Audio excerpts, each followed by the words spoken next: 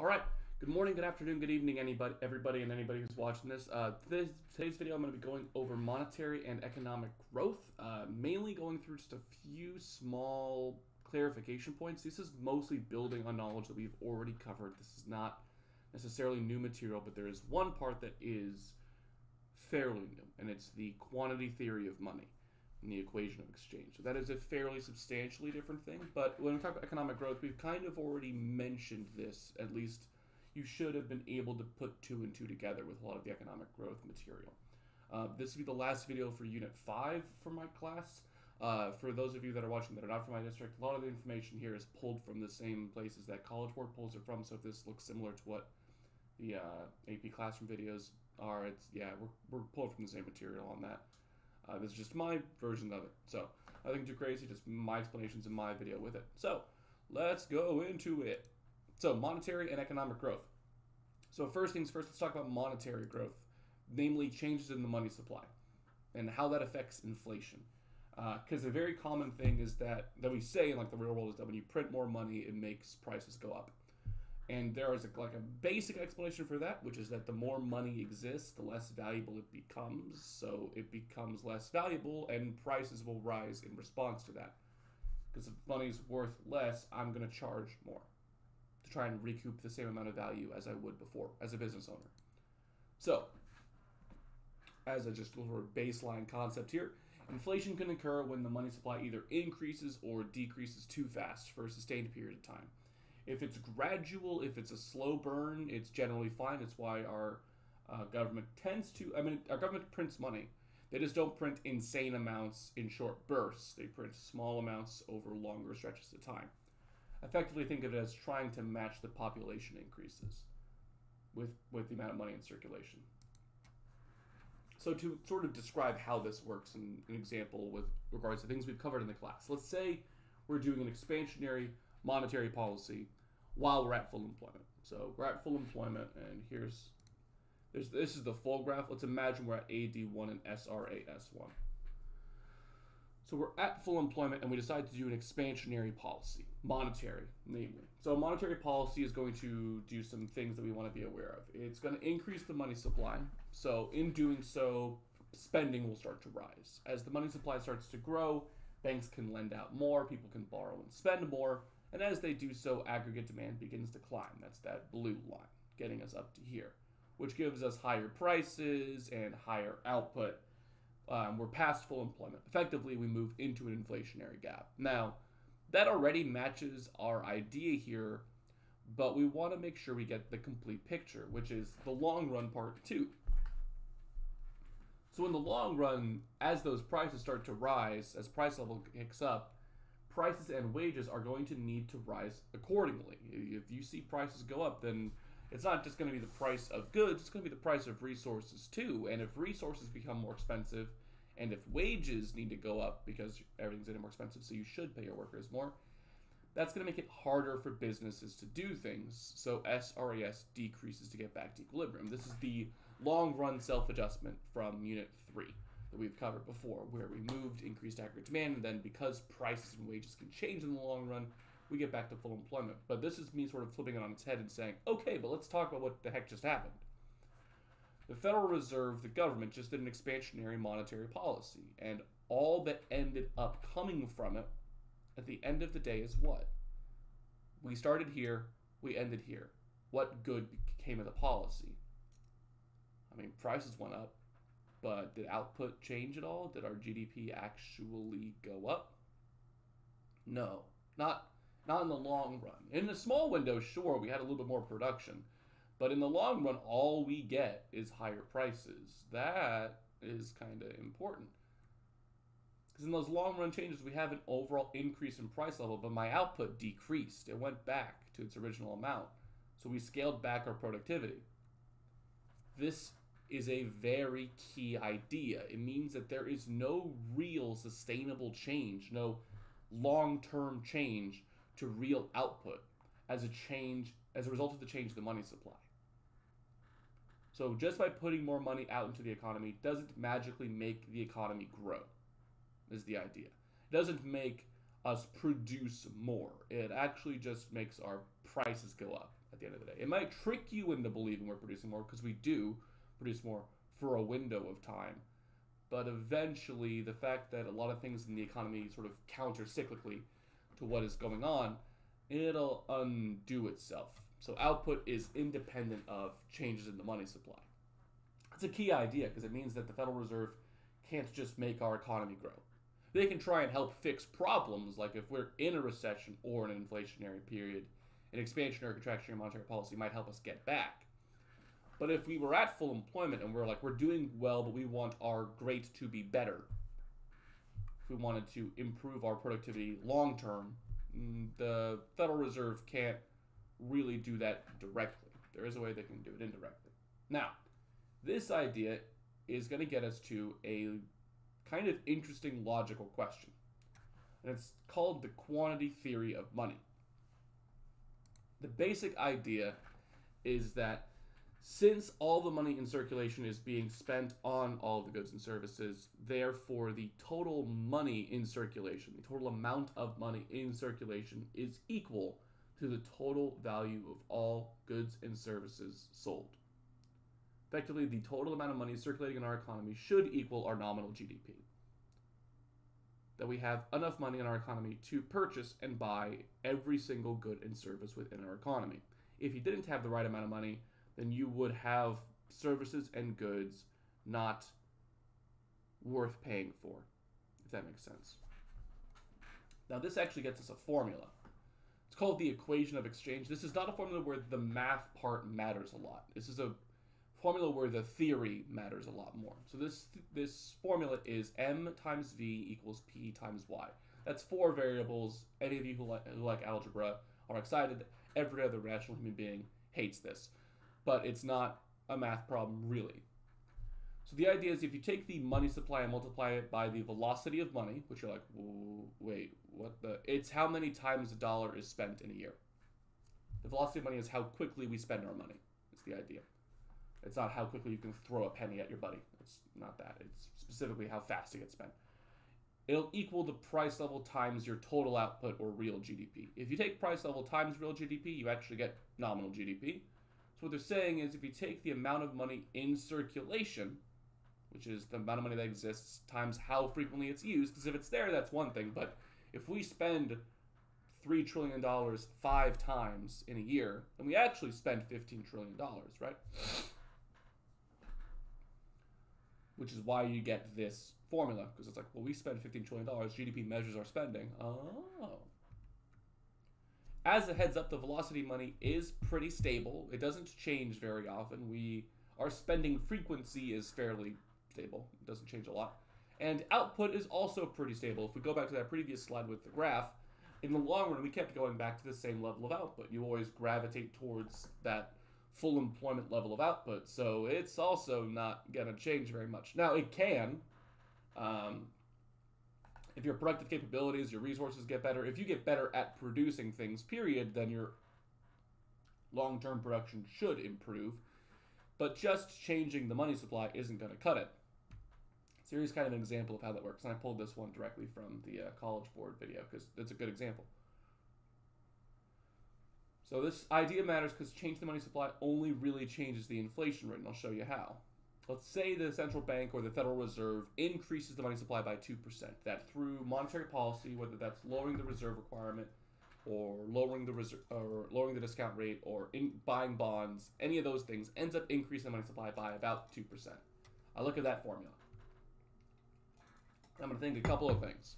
So they're increasing M by 2%, so like plus 2% there, right? Mentioned that the velocity of money is pretty stable, so that's probably not going to change. So there's a 2% gain to this side of the equation. There's probably going to need to be a 2% change on this side of the equation. Now, is it a 2% gain in prices or in output? Well, we already mentioned that in the long run, output doesn't really change because of the money supply. It sort of stays the same. So if I'm thinking about this formula, what I'm thinking is V and Y are kind of fixed variables. That V and Y don't really change very much. So if M goes up by 2%, then logically speaking, P on this side would be the one that also goes up 2%. So if that velocity of money is stable, and our output is also stable, if you're at full employment, it's pretty stable, increasing the money supply, increasing M, will only really cause inflation. Basically, this is just a mathematical formula that proves the graph thing we did 3 slides ago. That when you increase the money supply, you don't actually get long-term growth out of that necessarily. You just get higher prices. That when you increase M, you're only really going to increase P in this formula because V and Y are fixed. Now, for people who are worried about math in the AP exam, generally speaking, they won't ask you to do very much math here. They may ask something like I just asked, which is, hey, if M goes up by 2% in this formula, and this economy is at full employment, what is logically happening on the right side? And you would say, well, P is probably going up by 2%. That is kind of math. I don't treat that as like, you have to do 2 times 5 to equal 10 or anything. That is much more just the logic of the formula that you have to understand. That the amount of money in circulation should equal price times output. So total GDP, real nominal GDP. So total money spent in our economy should equal GDP, which tracks based on what your definition of GDP is. It's overall spending. This is just all the money in circulation times however often it's being spent equals total spending levels in the economy. I mean, that makes sense to me. But logically why it's important is that it means that really increasing the money supply only changes prices because the velocity of money and output aren't really changing. Cool. That's just one thing off there. Now, that's all monetary growth. Let's talk about actual economic growth. So they mentioned that output doesn't really change there in the long term. But if I'm thinking real world America, our production has changed over long periods of time, right? Like we make more stuff now in 2020 than we did back in 2010, than we did back in 2000, than we did back in 1990. If my output was never actually changing, then that wouldn't be happening. Our economy is growing, so how the heck is that happening? All right. So, first things first, don't get mad at me. A new graph, but not one that you ever have to really worry about drawing. The aggregate production function. So productivity and our output is mostly, if not always, tied to how much capital we've got as well as how much technology we've got. That is sort of the underlying key principle of economic growth, is that economic growth is driven by capital and technology. That the better resources you have for producing things allows you to produce more things on average per person. Not just more things total, because you have more people, so you should be producing more things total, but that you're producing more per person. That's where our growth has been coming from, is that we've had better tech, we've had smarter workers with new ideas, your Bill Gates, that kind of thing. If you wanted to make the comment about Elon Musk with SpaceX, I mean, yeah, that might actually further space travel stuff, so sure, go for it. And improvements in technology as well. So like human capital, physical capital, technology, all of those things. The aggregate production function, which is a graph I would draw at least once in your journal, with output as your y-axis, that's interesting, and capital. You can see physical capital here, you can see total capital here, you can see capital per worker written here. I see all of it. This is just the first picture I found online that I actually saw and could actually really use in this PowerPoint. I would probably use total capital or capital per worker, because it's not just physical capital. And you have this curve that looks kind of weird, to be honest. You're like, okay, so it goes up a lot really quickly, because this is all like you have the X number of workers, so they can produce whatever they can produce with just a bare minimum of technology. As you add more technology, they can produce more, but there's a diminishing return aspect to it, because if I have 100 people making something, technology can get amazing, but at the end of the day, I still have 100 people making stuff, so I'm going to have diminishing returns at a certain point. This is not new logically. The idea is capital helps us produce things. That isn't crazy. You should be aware of that. Now, in terms of the graph, the only thing you need to be able to do visually with this graph, other than like I get that this means it's going up, is that if technology improves, I move my entire line up. If I've got better tech, then I've got across the board better physical capital per person at every single step along the way. Sick, I'm going to take my whole line and move it straight up to match with that. Basically, I'm increasing the function. If you want to think that says like my production possibilities curve and I'm just shifting it outward, kind of like that. It's total productivity. It's along the same lines as that idea. When you have technology improve, your aggregate production function grows. As a disclaimer for any of you that are wondering, this is a thing that was like added to College Board's CED, which is our course course educational guide. It's basically telling us what we're supposed to teach each course. This was added 2 years ago in like one teeny tiny bullet that has led us to believe as teachers that they are not going to ask you to draw this on an FRQ because it is literally like hidden in one little tab under one little section, and we hadn't seen it before. This is probably along the lines of things like the business cycle and the circular flow model, which are concepts you do need to know, but are not things they ever ask you to draw. They might ask you about this, saying like, hey, in the aggregate production function tells us what about the relationship between capital and output. And the relationship is productivity is tied to capital. So the more capital we have, the more we can produce, which is something that most of you could probably have figured out without a graph. But they still wanted to have this extra just little visual component to throw in there. So in terms of draw this in your journal once and draw that little shift up of technology one time so you know that it can move. This is not like one of the 6 key graphs that the FRQ section on this AP exam is built around. This is just an extra visual to give you a look at a thing that you already hopefully understand. Now, economic growth. That's sort of a visual of economic growth as well. So economic growth is defined as an increase in real GDP per capita over time. It means that your average productivity per person is going up over time, so like long run is mattering, right? So if we're producing more per person over time, then we're experiencing growth. That's just the lay and simple of it. In this class, we actually have seen visuals of this. This is a thing we can show you. I'm going to move my head out of the way. Move myself over there. If I were to take my aggregate demand and aggregate supply model and shift, namely the long run aggregate supply curve over to the right, because that would then cause everything else to sort of follow along suit as the long run self-adjustment happens. So if I shifted LRAS to the right, then SRAS would shift to catch up in long run stuff like that. So if I take my entire model, and namely the LRAS, over to the right, then now my full employment is at a higher number. Full employment was 500 billion here, now it's 700 billion here. My economy has actually grown now. Because when I move off of this line, I'm just going to move back to it. But I'm moving back to this and not to that. I'm moving back to 700, not to 5. So it's more of a permanent change in my GDP. It's also shown by an outward shift to the production possibilities curve. This is the same as this, which is weird for students to realize. It's like, wait a minute, I'm producing more at all levels. It's like, yeah, remember back in Unit 1, like way back, like 4 months ago, that when you had like this little PPC graph, and it's like, cool, we're better at producing things. It's like, yeah, we can produce more, Mr. McRitchie. Yeah. And there's now a new line, and now we're further out. Yay! This and that are the same thing, which is going to cause nightmares because that was easy, and that is not as easy to visualize. So economic growth is what really allows for permanent changes in our economy. This is permanent. That's the big thing. It is setting a new playing field. You have created a new economic system that you're in. Well, not system. Economic system is the wrong word for it. A new sort of economic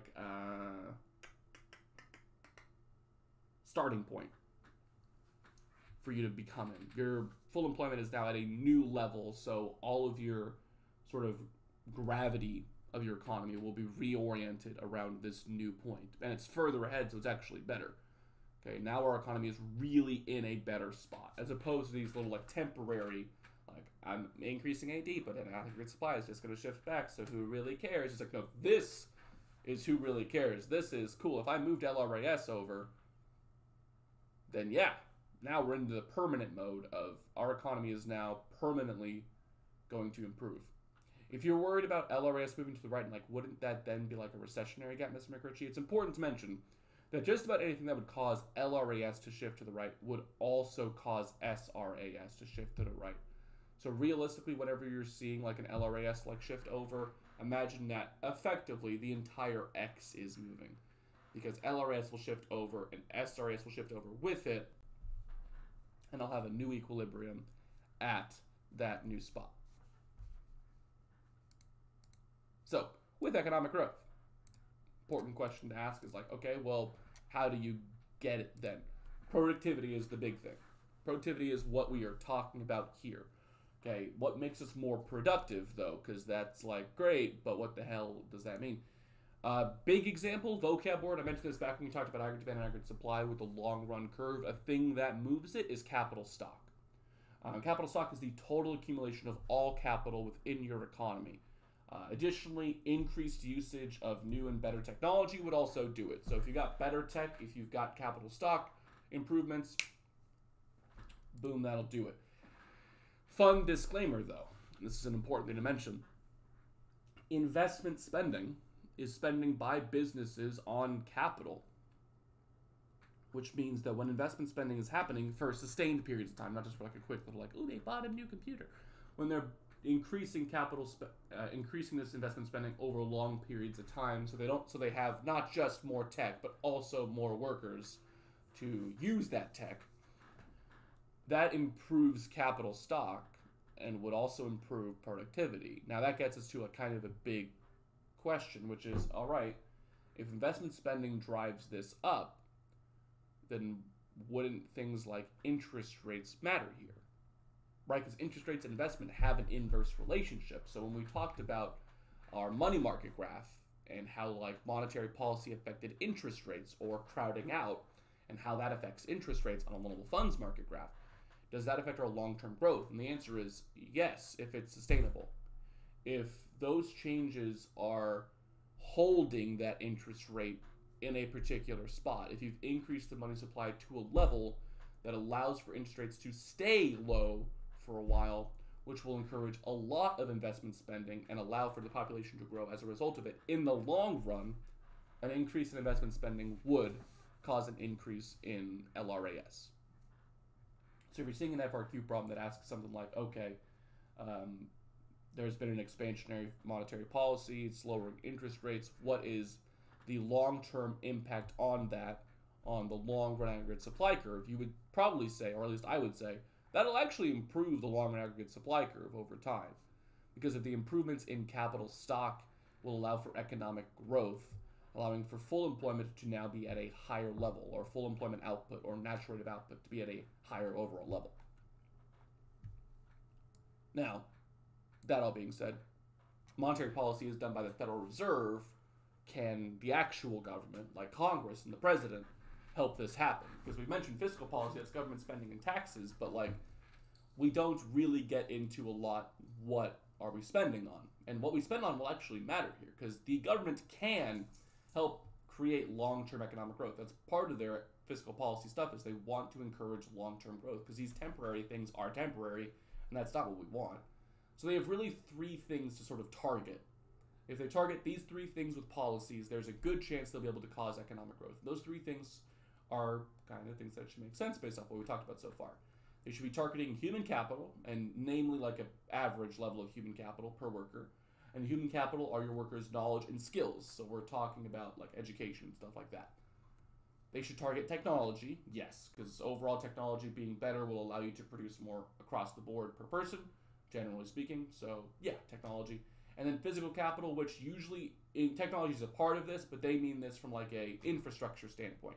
Capital is anything that helps us produce stuff. So like not just technology, but like new buildings and infrastructure like roads and utilities and stuff like that. Things that the government manages that can help make a business's life a little bit easier. So I've got a little like table with some examples that can help us out.